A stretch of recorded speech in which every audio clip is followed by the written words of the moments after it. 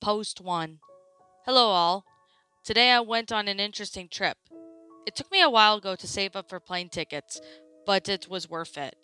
Before I get into too much detail, I should introduce myself. Well, not really. I'm a very paranoid when it comes to the internet, and I won't disclose my real name, so just call me Dilmar. I don't know what that is about my name, but I've taken it to liking it personally. Okay, so let's get down to my business. Recently got plane tickets to Florida and booked a stay away motel near a special location. It was worth the 6 hour plane ride for a while where I was going. If you haven't heard of it, I was planning to visit an abandoned Disney resort called Discovery Island. I did my research, and it was originally known as Treasure Island in the 1970s. The mystery behind it was very intriguing to me because it was shut down suddenly in 1999. There was a lot of controversy behind the island, and commonly accepted that the reason behind the island's abandonment, I don't necessarily accept that easily as others may think. Don't get me wrong, I do believe it, but solely because of the fact that there wasn't enough information on the subject to prove it.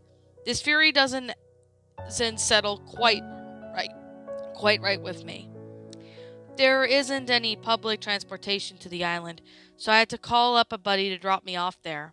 It had been about a day since my arrival to Florida, and I've got all my gear ready. I brought a notebook for quick notes, a laptop for typing down documents, a vintage map of the island, which I've discovered on the internet, a GPS, and a geocache. If I was going to do an abandoned Disney park, I was going to hide a geocache there. I was going to bring a camera, but I had spent most all my money on plane tickets and on the hotel reservation. I hopped onto this boat and we were off. The warm Florida air swerved past my temple and into the roots of my hair, relaxing me. This went all away as soon as I got to the island and entered in my line of sight. I can't explain it. It was so strange mixture of happiness, excitement, and dead. I couldn't even explain to you how I actually felt, but I did. I noticed that the air got thicker as I reached to the island. I told myself that it must be the humidity, but in hindsight, that wouldn't actually make much sense. The change was too quick, and it wasn't gradual enough to be natural. By ignoring it, my buddy pressed on towards the island. Strange he didn't seem to comment on the things I have noticed. We have arrived at the island finally, and after all of the research, I'll finally be able to expose the world by what was really happened to this mysterious island. Well, if I find anything to expose, that is. After stepping off of this boat, I felt a sense of satisfaction. All of my hard work led up to this. I waved goodbye to my friend as he left me to my own devices. I looked around for any landmarks. After finding one, I figured out I was on the map and headed off to where I thought was the most plausible places to find information there. The place I had in mind was the information booth. By the looks of the entrance, this definitely was a Disney park. It was well crafted and detailed. Most of the display looked sun damaged, a bit cracked. Some of you could say that it looked sandblasted. Well, I guess the years of wear and tear from the unforgiving Florida weather took its toll. I continued until suddenly I reached what it looks like an information booth. The sign was faded and the paint was chipping. It was hanging by a nail that obscured to the view from the inside. I slid it out of the way. Inside was a perfectly normal information booth. As expected, there was an eggshell white desk with an assorted tickets on there. It even had pamphlets mixed in. Taking the liberty of grabbing one of the pamphlets, I ran over to the nearest bench and laid it out. Also faded and water damaged, I depicted that much of the text I could type in a Word document. I noticed something funny though. I heard an internet connection. This place closed in the 90s. Why would there be free Wi-Fi here? Even if I could explain why it has Wi-Fi, why did I connect without my knowledge? I didn't have to auto-connect on or anything. I checked my router and find the IP, and the router's name was Radio Nick. It displayed on the IP, and it seemed to work fine. My internet browser was functioning fine. I shrugged it off and decided to take this opportunity to do a little bit more research. Didn't find anything that I didn't already know. I continued to copy down the contents of the pamphlet. Finishing, I packed up my laptop and continued my journey. It was starting to get dark, to which it was strange. It was only 2, according to my laptop. I called up my buddy and he came and picked me up. And I asked him what time it was, and as it usually got dark in Florida. He told me around this time of the year, it was June by the way, sun sets to roughly 8 to 8:30. Perplexed, I opened up my laptop to find that the time was in fact 8:30. It literally had 2 o'clock 10 minutes ago. Don't freak yourself out, I told myself. It was probably just that sketchy router you connected to it that messed up your time. Probably was set to the wrong time zone or something. We arrived at shore, and took my rental car to the hotel. After typing this up, it's really to retro perspective of how weird it really was. I'll pick up on my exploration tomorrow. I have 4 more days on my reservation, and I'm planning to make it the best of them. Post 2. That island is hiding something. Something big. I cannot think of any logical explanation of what I have witnessed today. I felt impure. That's the only word that comes to my mind when describing what I feel. Something unholy has yet to what happened on the island, and I felt that it is my duty to find out. Okay, before I get into what happened, let me level you up for a second. Here's the information I got. Remember the last post when I told you to call me Delmar? You mostly thought it was a completely random name. In all honesty, I thought so too. Remember that name of the mystery Wi-Fi signal I was getting? It was Radio Nick. Those 2 names are linked. I dug a little deeper in the story of the island, and I found out the original owner of the island was a man named Delmar Nicholson. His nickname was Radio Nick. I couldn't find any records of him, but I did get the information soon after interviewing some locals. They said that he was the reclusive type. He seemed to have a dark cloud hovering over him at all times. He was an antisocial and didn't talk to anybody. I have heard some claims that he was getting this satanic. Freaking out satanic. That's a comforting thought while roaming around the island previously owned by a freaky Satanist. But I have heard other claims that he was a Wiccan. Other people said that he was a combination of both, or as they described it, a Wiccan that believes in the power of Satan. Just to keep in mind that when you're reading what happened to me, I had just arrived on the island. You could say I was a little uneasy, kind of on edge. Armed with the new information, I still got from the same feeling of dread as the day before. Only this time, I felt more than just said anything. I still entered the park, determined to find out of this whole Radio Nick thing. I planned my route the night before, and my first stop was the Explorer's Outpost. Judging by the name, it was some sort of employee area. I couldn't find any info on it, but I was going to trust my gut. I headed up to the dock and then took a left. There was a building with a thatched roof that had splintered from storms since the closing. The walls were made out of various wooden sticks, most of them snapped in half. A small sign stood out in front, Explorer's Outpost. I think I'm in the right place. Before proceeding inside, I looked up and remembered the position of the sun. I walked of what was the left of the deteriorating front door in a tropical room. It had an information desk. I had some benches and all the ropes to the forms have fallen over, and even the door leading to behind the desk was blown apart. The more so of most of the room. It was as if something was forced its way to the back. I proceeded with caution to the back of the room. There was a room with a bunch of filing cabinets inside. Most of them hung open. Half of the files were on the floor. In the corner, the particular was very dark. Almost unnaturally dark. But something about it made me freeze. Something had turned its head around. Its eyes reflected on the light coming into the room. The eyes had lunged at me, and right it revealed was a vulture. It stopped short of my face, and instead of attacking me, it hovered it while waving its wings at me, as if shooing me away. I fell on my back, and the vulture landed on the ground and blew below it. I bowed its head at me. My heart was racing while mile minute, but the gesture made me feel safe.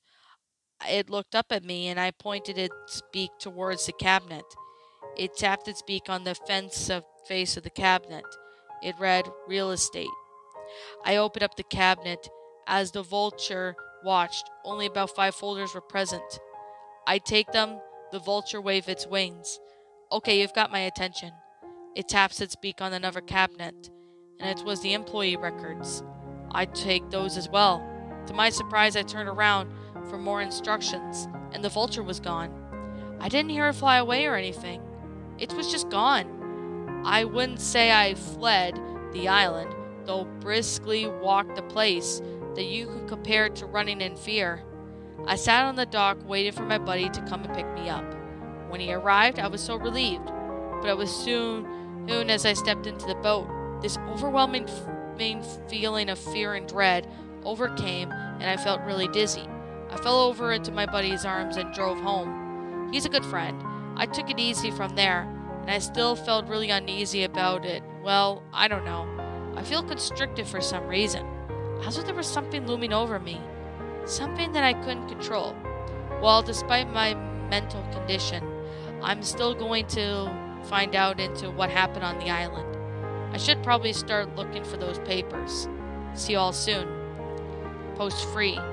Guys, this is going to be a very short post, but this is the information I got. It was perfectly correlates with what happened yesterday. I was looking through those employee records, and to my suspicions have been confirmed. That Radio Nick person was a huge Satanist.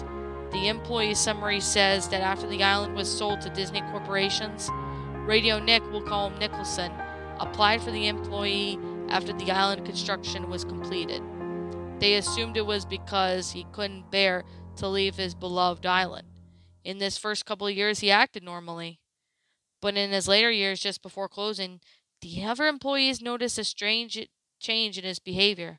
Every day, like clockwork, he would walk into the jungle in the South American Arrivee section, not to be seen for a couple hours. His superiors confidentially told him about his behavior affected his workflow. This eventually led to his termination. Interestingly, though, the employee summary just abruptly ends there. But handwritten after the end of the summary was some Russian text. It took me a half an hour to picture the individual symbols, and I finally translated it online to one word: Lucifer's foul game. This astonished me and left me a bit confused. I analyzed what could it mean, and I've come to the conclusion that this whole thing has to do with the birds. The vultures were the key. I've read up in some cultures that the vulture was considered to be a symbol of truth. I also have read that there was some controversy connected with the vultures that took place when the park was still active. Disney employees were killing vultures because they said they were endangering avian life on the island. I think the vultures were trying to get rid of the birds because they felt they were connected to something evil, or someone by the name of Radio Nick. That's all I have got in terms of those theories. So if any of you have any critique to my theory or any information that could help, please don't hesitate to contact me. I should also note that I used all of my food and money to buy a digital camera. Nothing fancy, it's just actually quite cheap. I'll be sending pictures if I can. I'll be leaving for the island soon. Wish me luck. Post 4. Hey guys, it's me, Delmar's friend. I'm the one who's been boating him back and forth from the island. I have some weird news for you guys. Delmar is currently incapacitated and incapable of getting out. He's out cold on his hotel bed right now, and he's been having night terrors. I'm worried about even going out to the island. All I know is that I've been getting tenser every time I take him there. And the most recent ride I give him, he also tried to pass off as one of those dollar store disposable digital cameras as something to use on the vacation. I let him borrow my camera, and he graciously accepted it. After leaving, I was only in my house for 15 minutes before receiving a text from him. The text said, "Come now," and I raced to my car. When I arrived at the island, I found him face down, like a light on the ground. After failing to wake him up, I just carried him off the boat, brought him to the hospital. The doctor said that he was okay. Okay, at first, they thought he was knocked out with a concussion, but when they examined him and found nothing wrong, they just prescribed him some rest. So I did just that. I know this blog is important to him, so I thought it would be alright if I posted something while he's unavailable, just to update you all who have followed this blog. He should be awake by tomorrow. Post 5. I'm done. I'm done. I am never setting foot on that island again. I had just got home from Florida. I waited a while before typing this post, for the sake of my sanity. Let me explain what happened. I woke up and don't remember anything. My buddy was there and he explained what he saw happen. We talked for a while before he left because he had some errands to run. I got comfy in my bed and turned on the TV. The TV illuminated the room and I noticed a camera that my buddy had let me borrow. I guess he forgot it. I got out of the bed and picked it up, and then turned it on to see if it would charge up the battery. It's a common courtesy. It was then I noticed that there was only a couple of minutes left on the tape. He gave me a blank tape with about 2 hours of footage on it. This means I recorded something. That's impossible though, since I've only been on this island for about a half an hour. Morbid curiosity overcame me, and I decided to plug it in and watch it. It started with the waving goodbye to my buddy. I began to hike through the island. The video cut to me in the very section of the island. Keep in mind that I don't remember any of this. I was looking around for anything that might answer some of the questions. I headed for the maintenance area, right behind the birds exhibits. I closed the door behind me, being the genius I am. I was somewhat dark in there. Light enough as you could see, but dark enough to make you feel uncomfortable. It was a room full of bags and birdseed, some ripping open and spilled on the floor. There was a bucket from the corner from what I can see, some scrappers next to it. I could only guess that's what it was for. I continued on to the dim room, and when I find a room with a bunch of pedestals scattered on the floor, it seemed like they were ripped off by something and hastily thrown into the back room. I put the camera on by a nearby AC unit, and I would watch myself pick them up. I looked surprised and a bit scared. I showed the camera's face before off the pedestal. It was one of those information pedestals that taught you about the bird it was showcasing, and it was upside down pentagram burnt onto it. I paused the tape to clear my head, after which I continued, bracing for the worst. I picked up another one and showed this one to the camera. An upside-down cross, what appears to be a crude Mickey Mouse nailed onto it. I put it down slowly, but a loud bang made me freeze.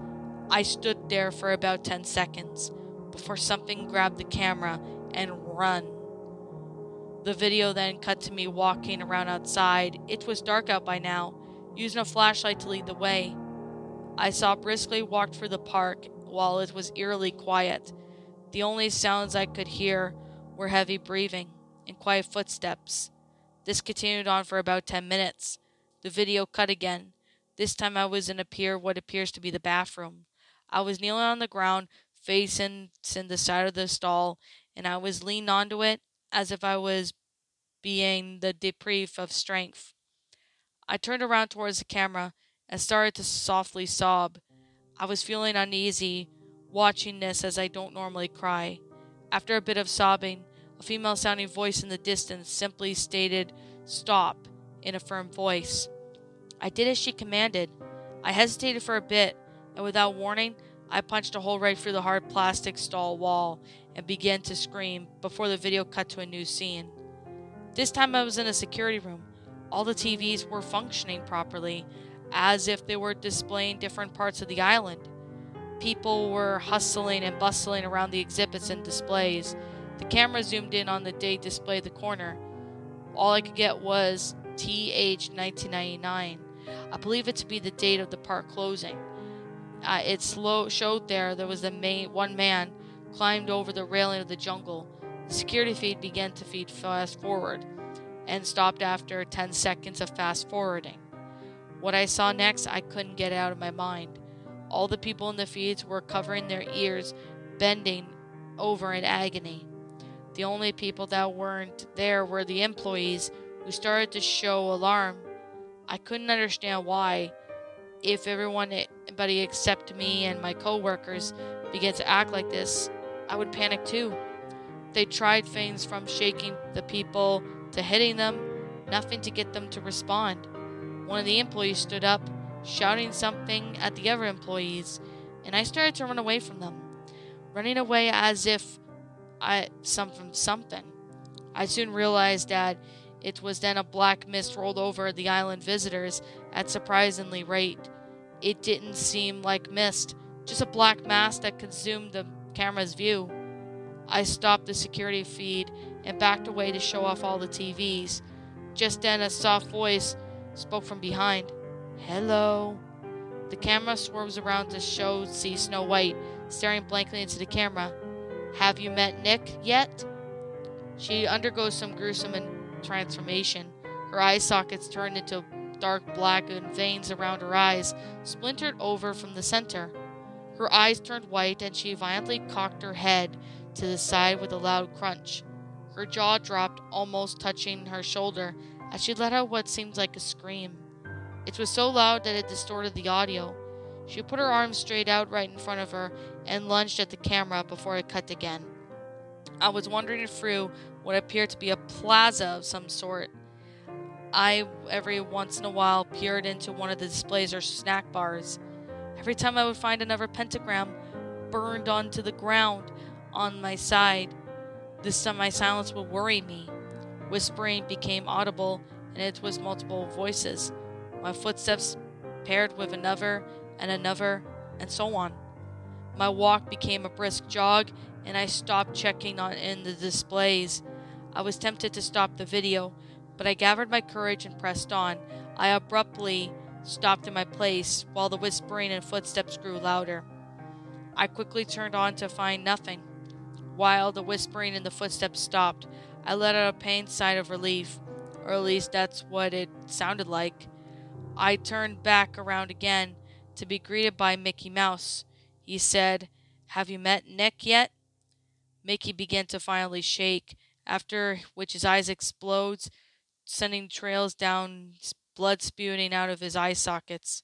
I hear a scream from an unknown voice.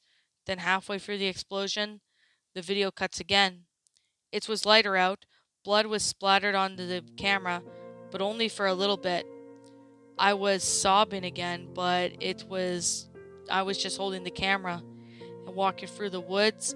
The camera jerked forward, and I almost dropped it. The camera pointed out to the ground, where there was an arm sticking out of the ground. Grabbing my ankle, I pulled it away and pulled the rest of my body that belonged with the arm sticking out of it. It was a sickly version of Mowgli, the protagonist from the Jungle Book. He looked gray and strangely had more contrast than the rest of his shot. His hair had fallen out, only leaving a couple dangling strands. I started screaming for help. I dropped the camera, showing a shot of multiple Mowglis climbing out of the trees. They were all barking and yelling. My foot had just escaped from the camera's view of Mowgli pounced onto me. Also escaping from the camera's view. After that, it just got quiet. The camera sat there for roughly 30 seconds. Re-entering the view, I stood up and picked up the camera. I walked through the jungle for a while until I got to a cliff. I had jumped over a railing just to get it. I placed the camera down and walked towards the edge of the cliff, and over the edge I fell. I'm done. I'm done asking questions. I'm done being curious. I'm done looking for answers. I'm done. I refuse to try and analyze anything I saw on the tape. I refuse to further explore this topic. I'm done with this blog. This will be my last post. I know it may seem an anticlimactic ending, but I honestly couldn't care. Feel free to speculate and discuss any theories on this. Just so you know, I will not be answering any questions. No, I will not provide the video. I'm not wasting any of my time digitaling it. The only thing I will provide is the picture I found in my camera. I brought it. Goodbye, y'all. I'm done. I'm done.